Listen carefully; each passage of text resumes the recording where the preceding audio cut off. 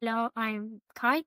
This is my first Python lesson, and today we're going to be learning how to do step-by-step hello world, print and input and all this stuff, and I hope you enjoy the video and learn as well a lot. So first, I kind of think that for a install Python, if you have not, then send the link in the description down below. And in the next videos, we're going to be doing more and more and more stuff that are going to get harder and harder and harder, from going now print all the way to turtle, which, or Pygame. Even if you watch these videos now, then yes, you'll learn a lot, hopefully.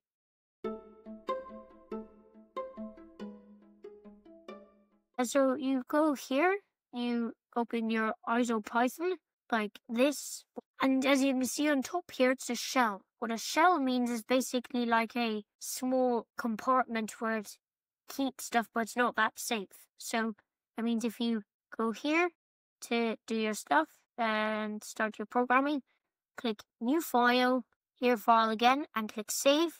Then you're at your File Explorer. You can then write whatever you want to call it. I'm just going to call it greeting.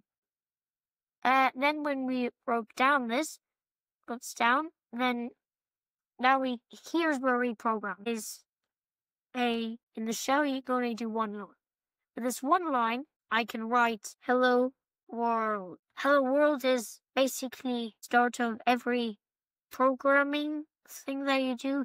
You cannot really go down, but you can click enter and then it shows what the result is. So you can play around with this print, this, that, and that. And you might be asking, well, Kai, why do you even need to have these quotation marks? Well, this program, Python, first it checks here, print is going to print something down, like our hello world here. But then there are these stuff that tells Python what to look at. Quotations, strings, where you can write text, like for example this. It sees this text, and like you put puzzle pieces together, basically. Print is being used for the stuff that are in the bracket, which is a string. And then you get the output.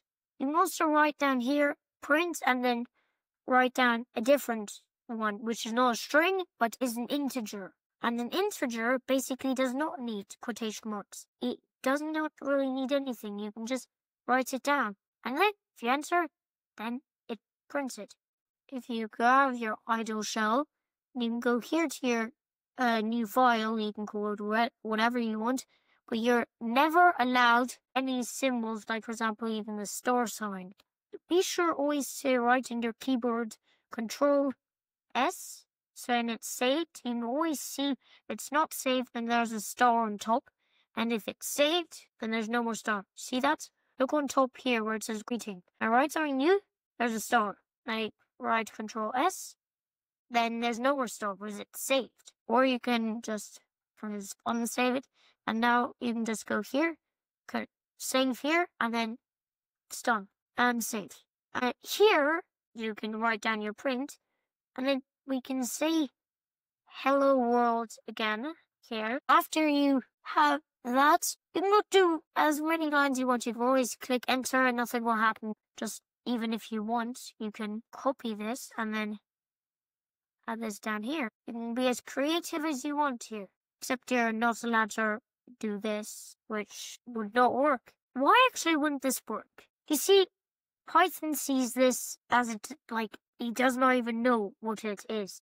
Like when we see this, like, do you know what this means? If you do, then write it in the comments. But this here, how do you know what this means? Same with Python, it does not know what this means. Here, hello world. Then, when we add these quotation marks, then stuff gets more interesting. Python looks at it and says, there's a quotation mark, it's a string. Wait, let me check. Here, it starts here, and continue. Oh, here's the second one. That means everything that's in here is a string. Then there's the thing that it needs to do. For example, print. It needs to print this. That's why there are these brackets, because it needs to print the stuff that's inside the brackets. So it's print. Okay, what should I print? Oh, there's a bracket. go all the way into our next bracket, and then you know that it's there. To run it, you click on Run here and click Run Module, or you can click F5. I can just click on it, and then it already starts program. Then here, you can get really creative with this. You can even say, okay, let's just say write boots, and then save it, or save it Control S, and then we can run it by clicking F5, and then we got hello world, boots. You can do a lot of stuff with this, but for now I'm gonna quickly let you do these printings, and if you're done, then write it in the comments. Pause the video now, then I'll see what your results are, and just copy everything and then send it to me in the comments like this. And there's also a fun thing you can do with Python. You can copy stuff and then paste them 5 bazillion times. Then what do you think will happen if we start it? Well, it'll print it 5 bazillion times. Well, as you might have known, or maybe not, I am in a YouTube channel called The Quantum Kid, and there we're talking about quantum and how those computers are faster than these normal computers that I'm using. And you can watch that channel. I would really like if you watch those videos. Also watch the webinars that my mom's doing. It's on the same channel, The Quantum Kid. Okay, now enough yapping. Here we're gonna go to the bottom, erase everything. And please, when you write these stuff in the comments, don't give me something big like this. If you want to undo stuff, then you should click Control Z. Then it goes back. Now I can do Control All, and then Control X, and then so on. We can also talk to the computer. Not really yet, but kind of. So if you write input, here you can write an input, stuff like, for example, say hello world. Now look what happens if I run it. Here it says hello world, same thing. Now, since you have this, what you can do is you can write stuff. Write, for example, hello Python. I did tell you this before, but we're also learning variables. Well, do you know what a variable is? Well, a variable is basically a storage area. Imagine having a bank. In the bank, there are a lot of stuff, including Python information. To make variables for our bank, we're going to call this variable bank. After that, you can put an equal there, and now bank is now a variable. Also make it nicer and have spaces here, which would be nicer to look at. And now if we write print, also for variables, we don't need quotation marks. Here you can write print bank. Then what do you think will happen? So we start the program, then we got the inputs. We can write stuff down. I'm going to quickly for a space here, so I'm going to have space to write. It says hello world, and then it's going to print bank. What do you think it'll print? Do you think it'll print this, or do you think it'll print this? Just to be sure, this hello world is going to be hello world 1, and then what we're going to type down is going to be hello world 2. And now we're going to save it. So you can see star is going to disappear. Then we're going to run it. Then we got hello world 1. We write down hello world 2. Now, if we click enter, what do you think will happen? In 3, 2, 1, got your answer? Let's check. Right, hello world 2.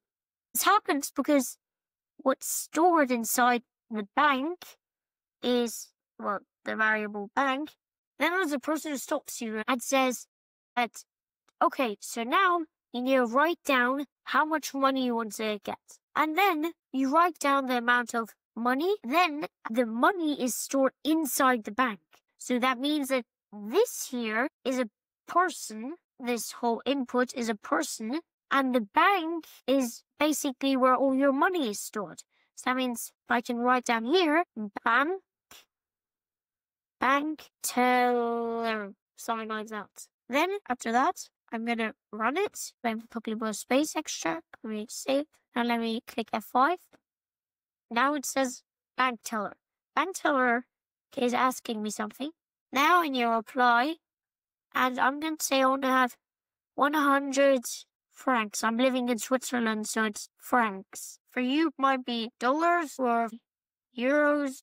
Then I enter, then the bank has that amount of money. Then I can write here, currency bank. Well, now, what do you think will happen? Okay, here, get your answers in 3, 2, 1. Okay, so the answer is, it gives you an invalid syntax. Perhaps you forgot a comma. Yes, I know, that's the problem. It does not work. With the currency, you want to have a string. The bank, you want to have a variable. Well, here's the easy fix. First, we're going to do this here. That's our first option. Going to do this with having quotations at the bank, text, and then we can do commas, and then currency is a string, and then, so the currency now is a string, and the variable is a bank. Now, what do you think will happen? Get your answers down. 3, 2, 1. Okay. Now, answers bank teller will ask me how much money. Then I can write 100 francs. Then the currency is 100 francs. It worked. Yippee! We can also do this. If I start here, then now it should ask me, I'm going to have 9 bazillion, whatever, I know, francs. And it's going to say currency is 9 bazillion francs. And I'll say the currency is that amount. The second option you can do is turn this into an F string. F at the really start. Then you put 2 commas everywhere. And this is just the way how I do it with these stuff, putting variables inside. I use commas and I block off the string here. Currency, this amount of francs then. And then when I save it and then run it, then this bank teller asks, how much money do you have? I got 6,604. Then I enter, and the currency is 6,604 francs. If you've done a program like this, then please, I'm telling you, please can you send it inside in the comments and tell me what your result is, and you can then copy it and send it to me. Then I'll see it. Whoa, you done this. And then I'll paste it. I'll see if it's correct, and I'll test it out even, and I'll play it, and I'll see what you've done here. You can name the variables different. You can do a lot of stuff with Python. If you want to learn more, then please subscribe to our channel, The Quantum Kids, and also don't forget to like the video. And I hope you enjoyed the video today, and I'll see you in the next video. Bye. Yes.